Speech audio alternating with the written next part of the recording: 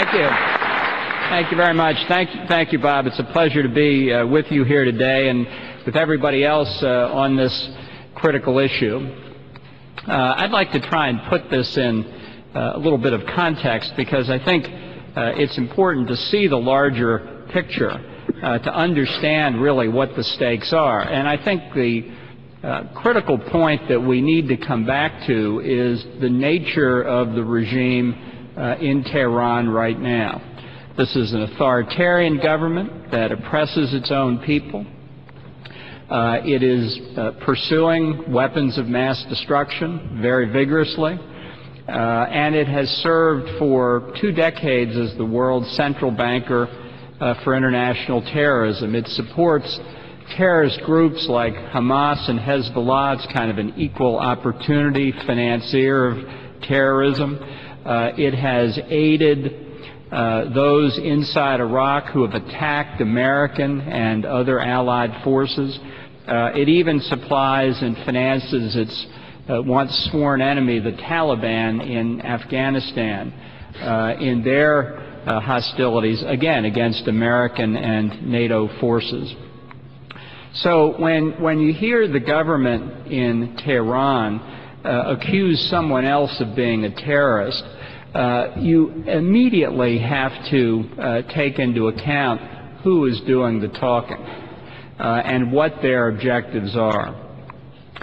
This government that is manifestly unwilling to submit itself to a free and fair election of its own people, which is a central element in the MEK platform. If you look at what the regime in Tehran did after the June 2009 election, using brutal force against the people of Iran. And if you look today at what's happening in Syria, knowing as we do that officers of the Revolutionary Guard Corps are assisting the Assad family dictatorship in killing the people of Syria, that the assistance that has been given to Hezbollah over the years is now being used in Syria as it has been used in Lebanon repeatedly.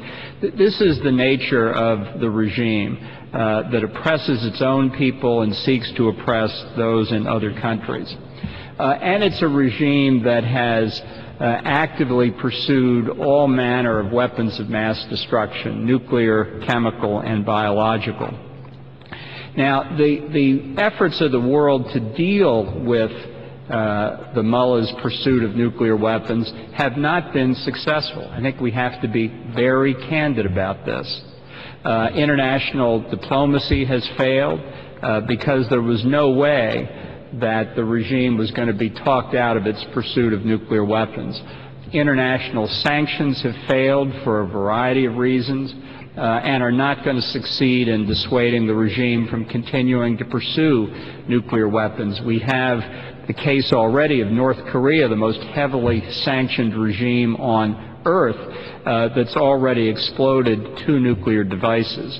So while the sanctions may have their economic effect, they're not going to stop the regime from trying to achieve that objective. And we can see, even in the past few days, how the regime has successfully avoided sanctions to date and how it will continue to do so. The government of China has announced that it's trying to find a way around the financial sanctions imposed on Iran by the Security Council through a barter system.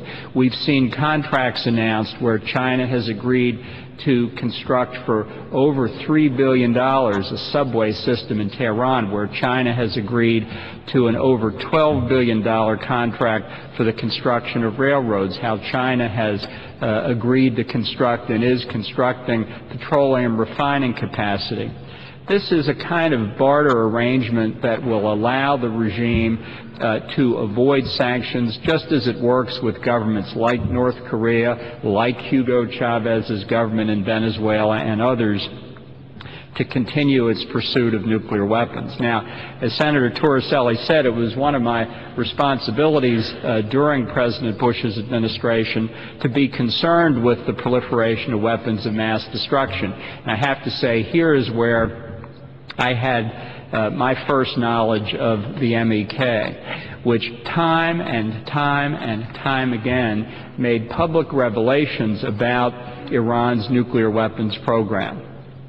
Now, in some cases, we were aware of what they were making public, and